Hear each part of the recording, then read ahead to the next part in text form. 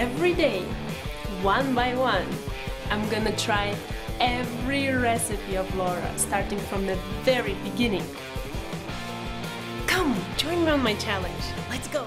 Hi everyone! My name is Ruta and welcome to the 300th day of my challenge. My god, what a number! Who could have believed? Where I'm gonna try Laura's butternut squash and chicken bake. I have all the ingredients ready already and I honestly cannot wait for dinner. This I feel like will be one of those really cool recipes where you have almost nothing to do. You just put everything tossed together and just let the oven do the job. So if you're curious to see how it goes trying this recipe out for the very first time, then keep on watching. We're gonna need 700 grams of chicken legs, 1 large butternut squash, peeled and cut into large chunks, 8 cloves of garlic, not peeled, 3 tablespoons of olive oil, 2 teaspoons of dried thyme leaves, 2 grams of dried sage leaves, chopped, a pinch of hot pepper flakes, and salt and pepper.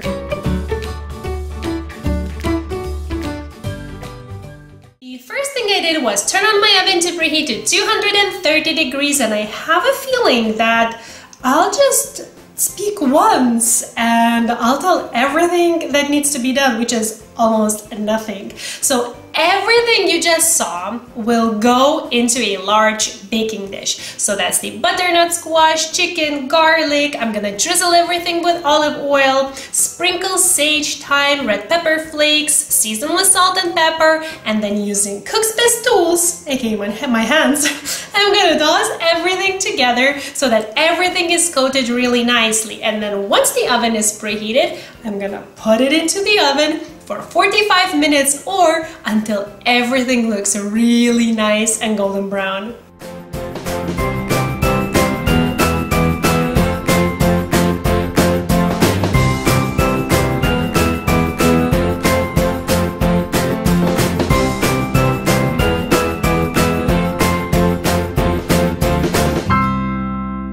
Oh my goodness, I waited so little, but this smells so amazing. I will slowly turn into Laura, I think, because I seriously cannot wait. Okay, first let's try the butternut squash, shall we? Which is the most roasted piece, oh my god. Okay, this one. Don't get so hot.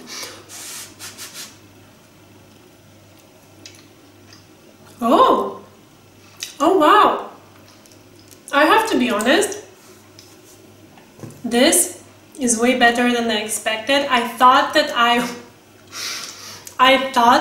will be a bit disappointed because it's not potatoes. I mean, I am a Lithuanian, so I will choose potatoes over anything every single time. But this is actually really good.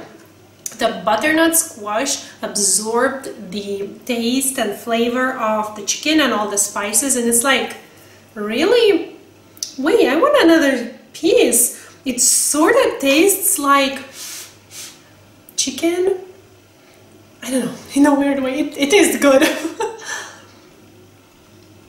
Oh my god. It's like not mushy or anything.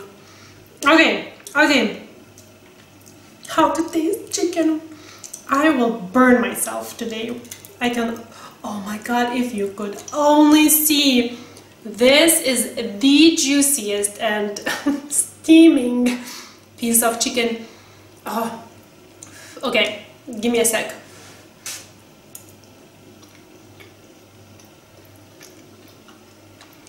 It needs a bit salt. I cannot find, I know there is, but because I just moved to Lithuania, I cannot find fine salt. So the one I have is a little bit more coarse than what I was using in Turkey and Iran. So I'm a bit afraid to oversalt things and I put less.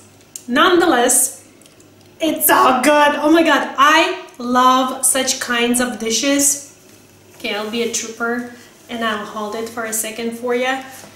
Because this literally takes minutes to make.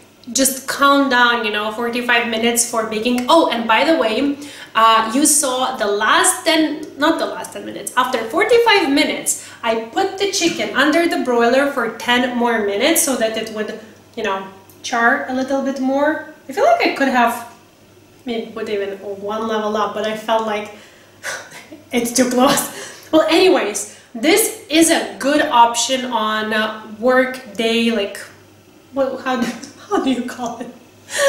Weekday dinner, because it is, well, it's not super quick, but it's really easy. So when you just come home, put it into the oven because the preparation takes no time at all. Okay, this is heavy. And you'll have an awesome dinner. I dare you to try first the butternut squash, and if you don't like it, then go back to the all wonderful potato. But actually this is quite a nice, you know, change up. I cannot believe I'm saying this, but it's not that bad. I mean, not that bad is a wrong saying. It's good. I just, you know, I wish there were some potatoes, but this is actually really nice. So wait, let me pick it up one more time so that you can compare with Laura's version there. Looks almost identical. Hers is a little bit more golden brown, but hey, once I reheat this tomorrow, it will look exactly the same. If you want to watch her video, the link is there. Is it there? I think it's there.